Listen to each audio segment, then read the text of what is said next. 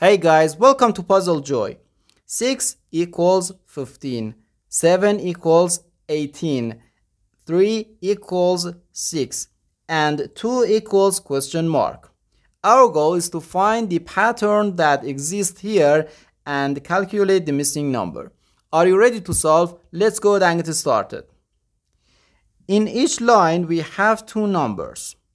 And we need to find the relationship between the left hand side number and the right hand side number. In the first line we have 6 and 15. 3 times 6 minus 3 equals 18 minus 3, which equals 15, the right hand side number. In the second line we have 7 and 18.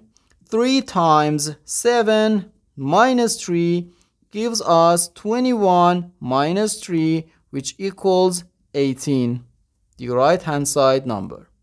And in the third line we have 3 and 6. 3 times 3 minus 3 equals 9 minus 3, which equals 6, the right hand side number.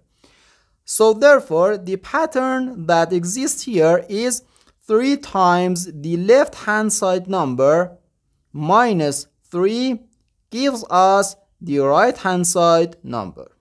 Okay? Now, let's use this pattern to find the missing number.